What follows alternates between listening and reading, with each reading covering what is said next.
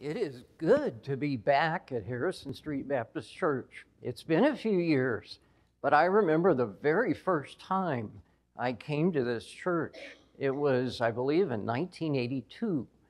I had moved to Lincoln and was on staff at Southview Baptist Church, and they had a fellowship for church staff, the Eastern Nebraska Baptist Association. It was here at this church, and Jimmy Furr was the pastor way back then. And there was snow in the forecast, and I had two young children. We drove from Lincoln, and for once they got the forecast right.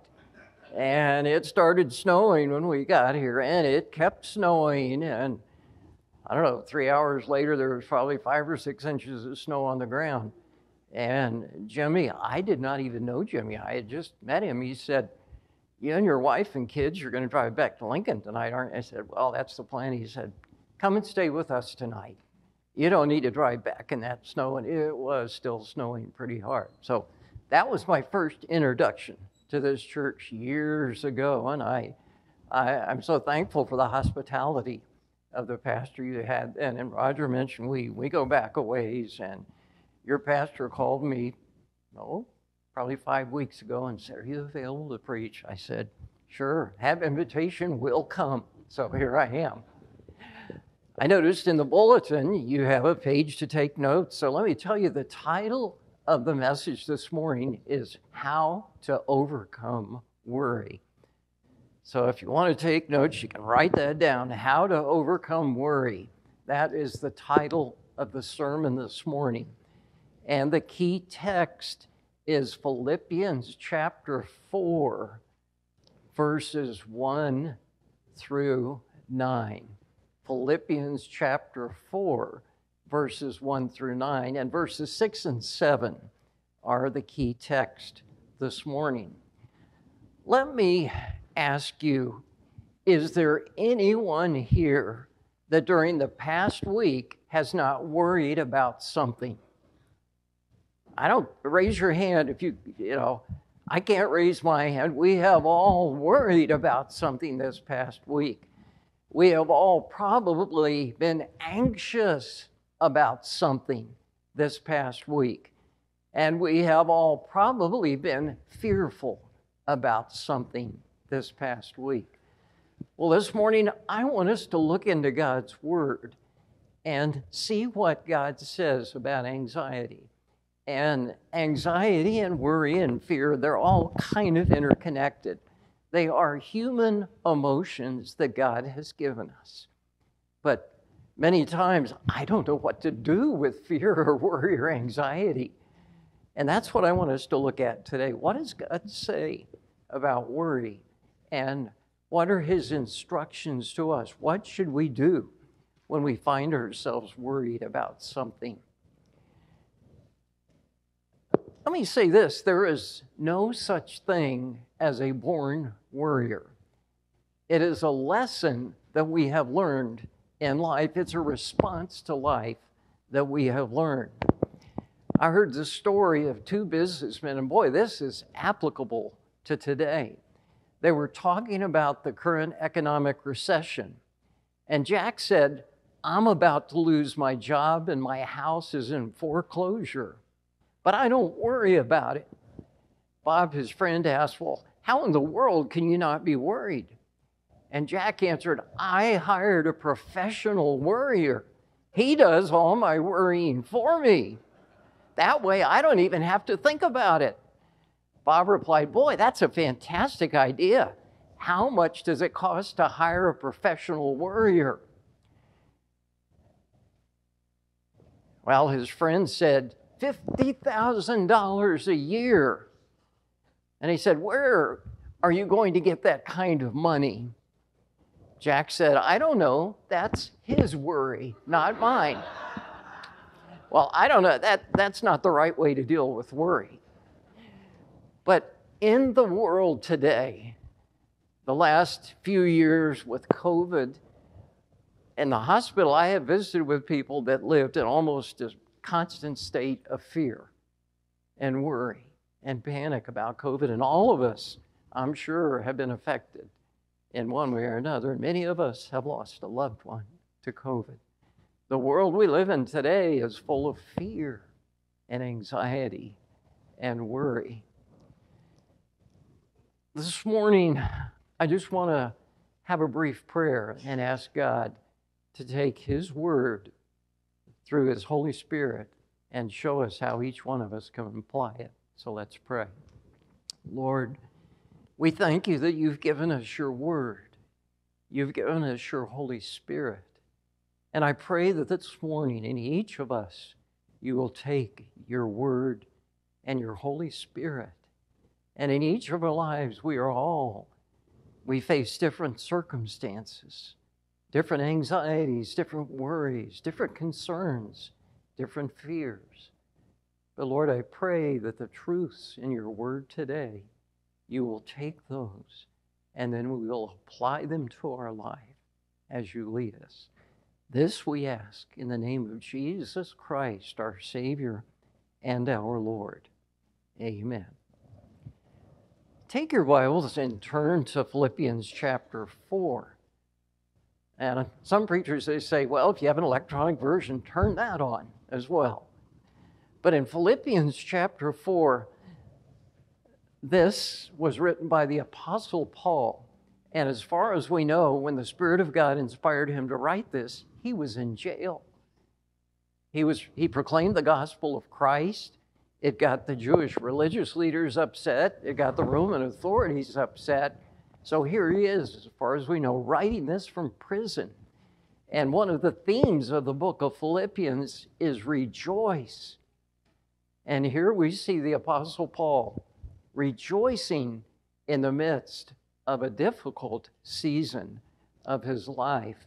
So let's start with verse 1 of Philippians chapter 4. Therefore, my brothers, you whom I love and long for, my joy and crown, that is how you should stand firm in the Lord. So Paul is encouraging them. He's exhorting them. He called them his brothers, his joy and his crown. And he says, stand firm in the Lord. God wants us to stand firm in the Lord. Boy, the world's foundation today is not very firm or very steady. The economy, politically, the war in Ukraine, a lot of things are in turmoil. But Paul is telling them, stand firm in the Lord. And as a believer in Jesus Christ, we can stand firm in the Lord. Then verse 2, he deals with a problem in the church in Philippi. I have been a pastor, and no church is perfect. Every church has struggles and problems, and it was the same in the first century. And in the church in Philippi, there were a couple of women that didn't get along. Verse 2, he says, I plead with Euodia and I plead with Syntyche to agree with each other in the Lord. Yes, and I ask you, loyal yokefellow, help these women who have contended at my side in the cause of the gospel. So he's saying, they're us, but help them to get along. And I think that's a word today.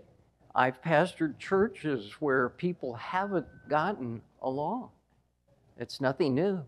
But he's encouraged them, help these women. They're dear sisters in the Lord. Help them work this through so they can get along. Then he goes on and says, along with Clement and the rest of my fellow workers whose names are in the book of life. So he commends them again. Your names are in the book of life. You're believers. Stand firm in the Lord. Then verse 4, rejoice in the Lord always. I will say it again. Rejoice. Once again, the book of joy. He's saying rejoice in the Lord. And then he exhorts them again. He says, let your gentleness be evident to all.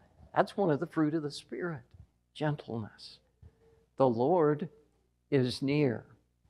And then verse 6 and 7 are key verses. Do not be anxious about anything. That's a command. Do you think God would give us a command that we couldn't keep? That's something to think about and pontificate on. But it's an imperative, a command.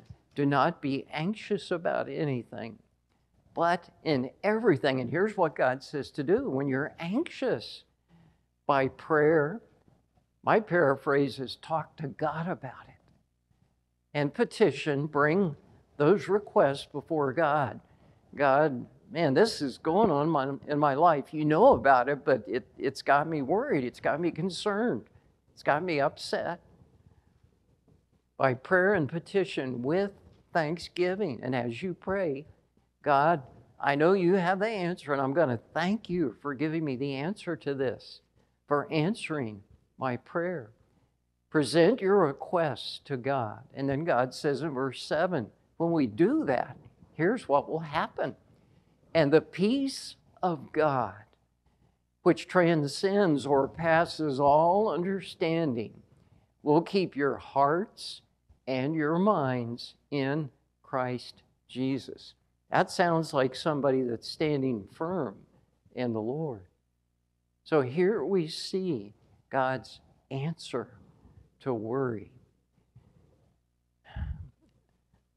First thing I want to say is we learn to worry from the experiences of life.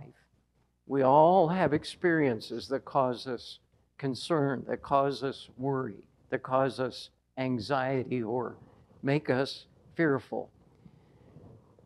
After years of sometimes we make mistakes, sometimes we fail. We have unfulfilled expectations. And we discover that sometimes life just doesn't go the way we hoped it would go. But yet as believers, we know God is sovereign and God is in control. Out of the experiences of life, many times we develop the habit of worrying. A few years back, I had a neighbor who was a teacher in an elementary school. And I was taking out my trash one morning, and she was taking hers out, and I said hi. And she said, I learned something yesterday. I had an interesting experience. I said, oh, tell me about it. And she said that her class was taking, I think it's called the IBT test. It's a test in elementary school that determines if the kids in that grade have learned what they need to learn at that grade level, is my understanding of it. And she said, I had a boy that said, teacher, I'm sick. I need to go to the bathroom. You said, just calm down. Everything will be okay. But he kept saying, teacher, I'm sick. I'm going to throw up. She said, finally, I said, okay, go to the bathroom. So he was gone a while, and then he came back, and he was more calm. And he was able to take the test the rest of the day. And she said, at the end of the day, I went up and I asked him, what was going on? And the little boy said, I learned this morning that my parents are going to get a divorce. And it made me so sick, I couldn't even take the test. She said, boy, I learned something from that that child was dealing with something that affects his life, his world, that probably is going to cause him a lot of anxiety and a lot of worry as his future unfolds. So we can learn to worry from the experiences of life. And then secondly, we learn to worry from the examples around us. We all grew up in different families, different homes, different environments. But there have been some studies done that show that parents who are anxious, there's a tendency that the children they raise are also going to be anxious. And if you grew up in a home that was reasonably calm and stable, that you will probably have a better chance of growing up and having a home that is reasonably calm and stable and not an anxious environment. Anxious parents have a tendency many times, their kids come out anxious. And then thirdly, since worry is a learned behavior as a response to life, it can be unlearned with God's help. Think about that. Dr. Daniel Amen, who is a Christian psychiatrist, I mean, he is a very strong believer, and he's a double board certified psychiatrist, and he has clinics, many of them across the United States, and he uses a special brain scan. It's not a CAT scan or an MRI, it's something different just for the brain. And the National Football League, a few years back, commissioned him to do a study on NFL athletes, current ones and former ones, and just to see if they suffered head trauma from playing football. And it was fascinating. I saw the images on a webinar. He said, this is what a healthy brain looks like. And you could see all kinds of colors in that brain, and it was moving and functioning, and you could actually see the brain working while that scan was, the images were being taken. And then right next to it, he said, this is what an unhealthy brain looks like. And there were actually holes in the brain, pockets where there was nothing going on. And he said, this is an unhealthy brain. This is what a brain looks like where a person has suffered head trauma or been traumatized.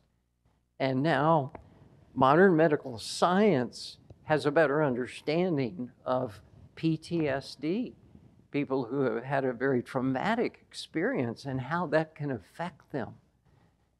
And now the newer thing is called moral injury.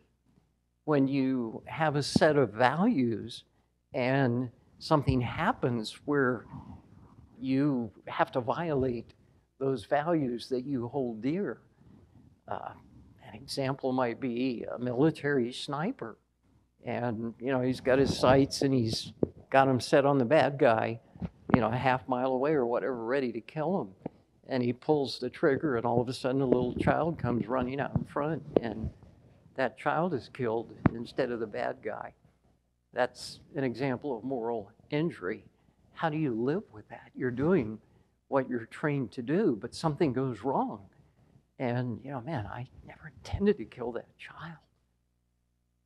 And today, with the modern sciences and things, they can actually see how that affects the brain chemically. So it's amazing. But Daniel Amen, he said, when I watched this video, he had a can, just a regular spray can, and he made a new label for it. And he called it Ant Spray. And he abbreviated ANT. And what that stands for is automatic negative thoughts. All of us have learned to develop automatic negative thoughts. We have a random thought. And it's probably something that isn't going to happen. But then we keep thinking about it, and it gets bigger and bigger and bigger and worse and worse and worse. And that automatic negative thought cycle can have an effect on our emotions.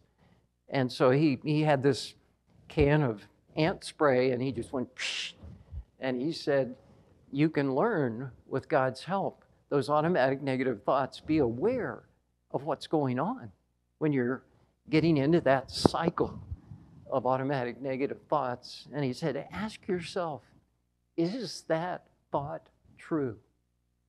Yes or no? And many times it's not true. It's just a thought you had. And ask yourself, is that likely to happen? Yes or no? And then he said, well, if it does happen, what's the worst thing that could happen to you? And the example he gave was a patient finds out that they have stage 4 cancer. That is not a good diagnosis. But he said, if they are a believer, they'll just get to go and be with Jesus quicker than they would if they wouldn't have had cancer. So even if the outcome is not good or what we had hoped for, we can still experience God's peace and not be caught up in, that automatic negative thought cycle. And I think we've all been there. And I know that, boy, when we're caught in the middle of that, one person called it a vortex of doom. It just keeps spiraling and spiraling in our mind. So we have to be aware of what's going on. Take a step back and, God, help with this. You said that I can experience your peace. You said that I don't need to worry. Pray about it. Talk to God about it. And then experience God's peace. A starting point for overcoming worry is to realize it's useless. Worry doesn't do any good. Worry, one person said worry is stewing without doing. I like that. Worry is stewing without doing. Worry has never changed anything. It cannot change the past. It can't control the future. Worry only makes us miserable today. Worry never solved a problem. Worry never paid a bill. Worry never cured an illness. Many times worry can paralyze us so that we can't even work on a solution. I can think back of a couple of times when I was responsible in management for this, that, or the other, and things weren't going the way I thought. And it's like I was so upset and worried and concerned about it, I couldn't even come up with a solution or an answer. And worry can keep us from coming up with a solution or an answer or thinking straight. Someone else said worry is like racing your car engine in neutral. It doesn't get you anywhere. It just uses up gas. I like that. We only have so much emotional energy.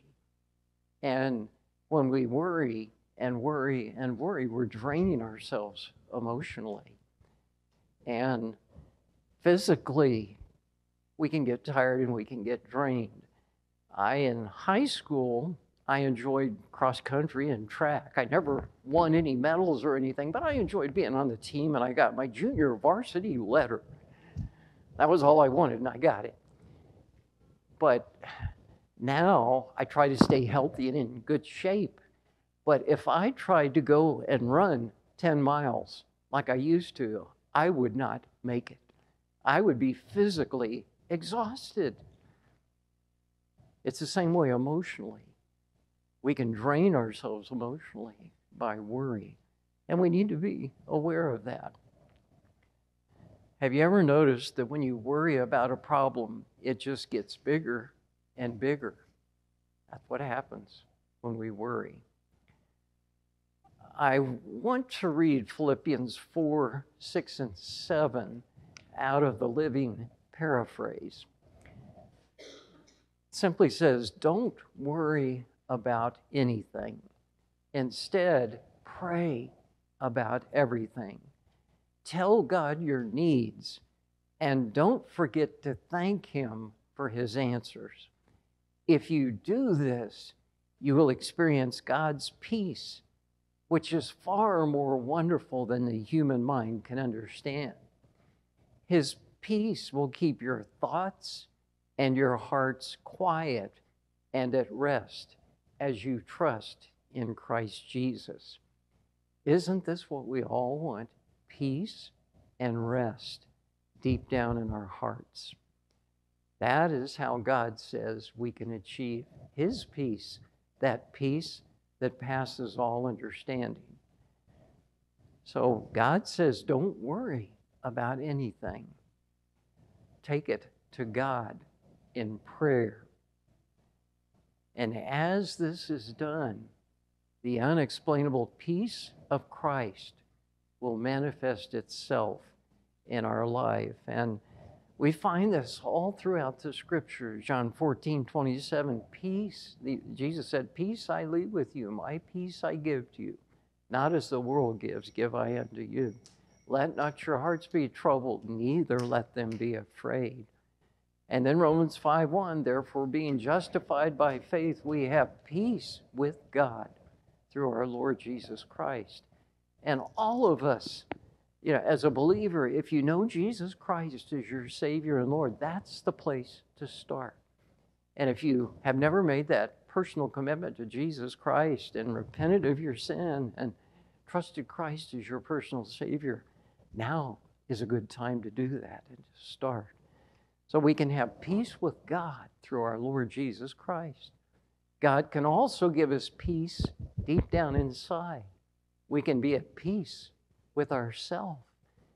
And then the scriptures say, as far as is possible, live at peace with everyone else, everyone around you. So we can be at peace with God, with ourselves, and we can seek to be at peace with those around us. If we spent as much time praying as we do worrying, we would have a lot less to worry about. A couple of months ago, I heard a pastor in his sermon, and he said this. He said, get out a pencil and a paper and write at the top of it, my worry list. And then he said, write down everything you're worried about. And he said, after you do that, go up to the top of the paper again and scratch out worry and write prayer in its place so that it says my prayer list. Then he said, pray about those things. Take them to God. And I heard that and I go, wow, that is good, godly counsel. Let me ask you this morning, what are you worrying about? God knows what's going on in each of our lives. And God says, here's what you need to do. Now, I want to say that as a pastor and also as a hospital chaplain, I have been a chaplain in inpatient and outpatient behavioral units. Most people would call it a psychiatric unit. And I have led spiritual development groups in those units, both inpatient and outpatient. And at the end of that group, I would usually say something like, I'm going to be here for a while, and if you want to share your story, I'd love to listen. And I learned a lot from people who, and many of them were born again believers, but they came to a point in their life where life overwhelmed them, and they were admitted into a psychiatric unit. And even as a pastor, I learned that Christians are not immune to bipolar disorders, to depression. We see depression in the scripture. We see, it's mentioned a few times, Elijah on Mount Carmel, he was depressed after that great spiritual victory. And so we aren't immune. And as a pastor, I would counsel people and say, you know, God knows what's going on in your life. And sometimes there might be a spiritual thing involved, but sometimes it might be more physical. It can be a hormonal imbalance. It can be something going on in your brain that's not right. Go to a good, competent doctor. Get looked at. You know, your blood and your hormone level and all of those kinds of things. Get checked out and see if that's part of what is going on. But I learned a lot from listening, even to born-again believers that were struggling with anxiety and worry and fear and depression. Just because you're a Christian, you're not immune. And God knows that. And we need to go to God. And it's okay if we get good, competent medical help as well as spiritual help. I want to close this morning by reading the words to one of the great hymns of the faith. What a friend we have in Jesus. Listen to the words to this hymn. What a friend we have in Jesus, all our sins and griefs to bear. What a privilege to carry everything to God in prayer. Oh, what peace we often forfeit. Oh, what needless pain we bear. all because we do not carry everything to God in prayer. Have we trials and temptations? Is there trouble anywhere?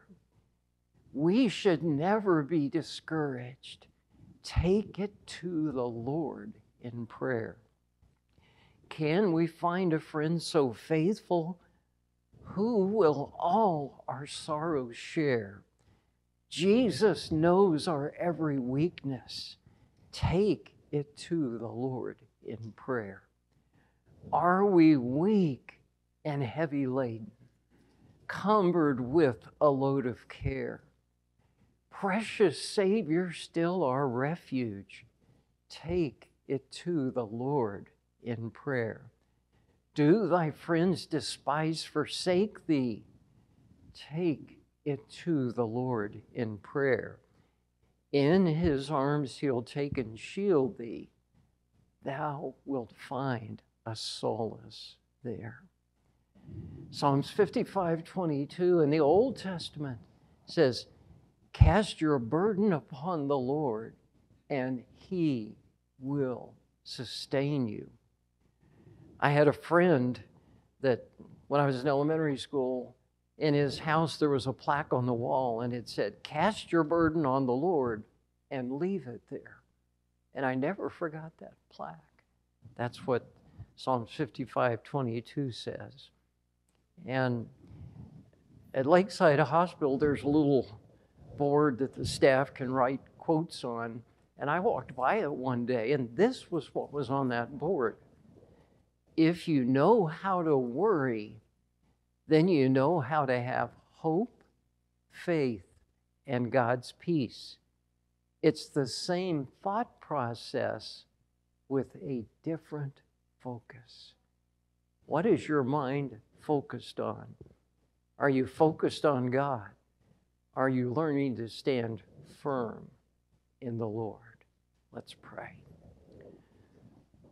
Lord, thank you that you gave us a mind that we can think with.